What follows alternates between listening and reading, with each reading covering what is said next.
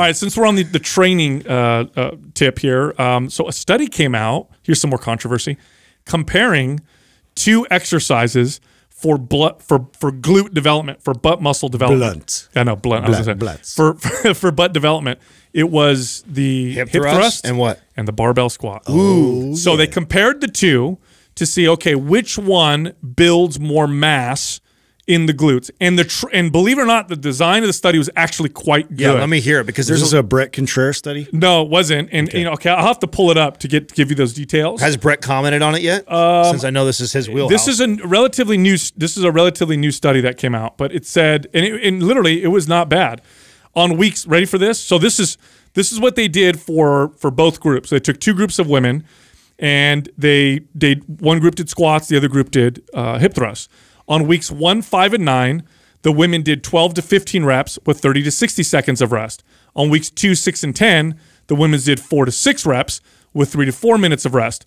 On weeks 3, 7, and 11, the women's did 10 to 12 reps with 1 to 2 minutes of rest. So they periodized well. So they did a good job. For both, okay. Yes, so it was not bad design, right? And the whole thing was 12 weeks long. So it's a relatively short study, 3 months long. But I mean, most studies are that long, right? Yeah. So over that course, here's what they ended up finding. They ended up finding that the squat, ready for this?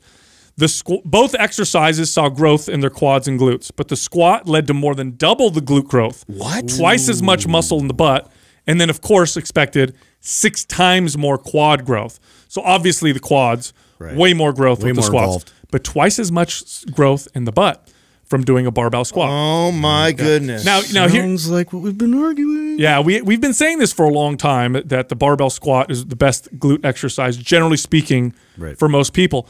But however, there are cases where the hip thrust is probably better. For example, people who's quad dominant. Yeah, you're getting twice as much butt growth, but 6 times the quad growth. So that was if you're all quad, no butt. This is what I was going to ask or poke holes in that study. Is that we're assuming that and based off of this study for sure, the ladies that were squatting had good mechanics, because if they had any sort of issue like that where they're quad dominant, you would see a huge discrepancy in that for sure. Yes. And then what you might see, and that's where case by case this matters, somebody who actually was doing an isolation exercise like a hip thrust for the glutes would see potentially more results from that, because they don't know how to activate their glutes in a squat as well. Yes, if you're somebody whose butt you just don't activate very well when you squat, you don't feel it very much, your quads respond, your butt doesn't, a hip thrust might be a great exercise. By the way, they're both great exercises.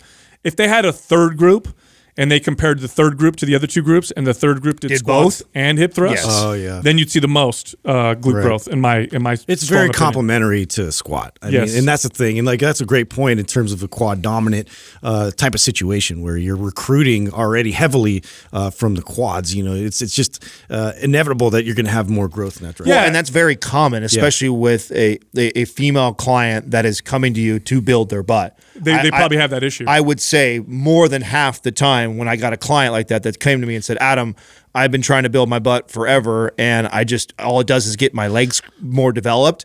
At least half the time. But what we know with the squat is just like you have to produce a lot more force to pull off that movement, and so you have to actively recruit a lot more muscle fibers to generate this type of force and get involved. And so that's what creates this louder signal, which growth has more potential. Not to mention too, you got 3 parts of the butt, and part of that is stabilizing the hips.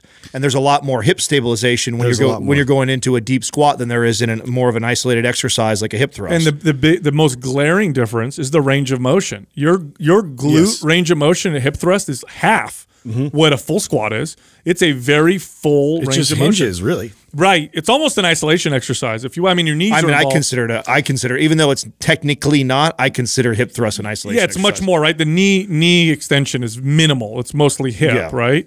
But they're both awesome exercises. But it's a great study because they designed it very well. They compared the two groups. They did good periodization. And what they found is what we've experienced with our clients.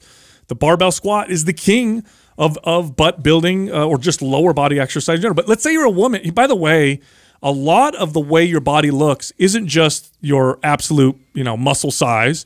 It's also your proportions, right? So let's say you want your butt to grow. Sometimes, even if you make your butt grow a little bit, but your legs are smaller in comparison, now it looks like you have a more balanced looking butt on your physique. Now we're talking more of a you know, like how you would judge a bodybuilder or bikini competitor. Right. So in something like, if you're a woman, you're like, I don't want my legs to grow or sculpt at all. I just want to grow my butt. A hip thrust might be, you know, your prime exercise. Well, I mean, that would be example would be like we were just mentioning that, you know, over half the clients that I got that came to me that way, they would be an example of, okay, I can't take that girl who just came to me and said, Adam, I keep developing my legs and I can't develop my butt, and I'm not going to throw her on a barbell back squat right away. That's not what I'm doing with her. I'm doing exercises to help her get connected to the glutes, which that's where hip thrusts are incredible for. I mean, talk about such a great exercise for somebody who never feels, you know, butt exercises in their butt. You're going to feel your butt in hip thrusts for sure. Yeah, now I've been doing them relatively regularly for the longest period I've ever done hip thrust. I have a hard time watching you do that. I know it gives you a weird boner. Yes, it's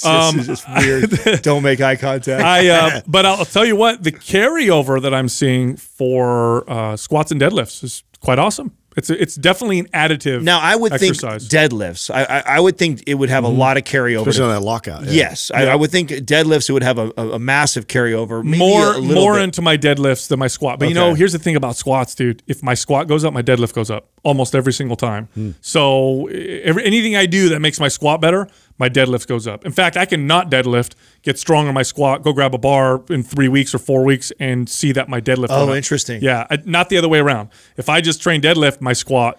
You know, I've never paid attention to that. That's interesting. Yeah, and I don't know if that's for everybody, but I think it's relatively common. It definitely is for me.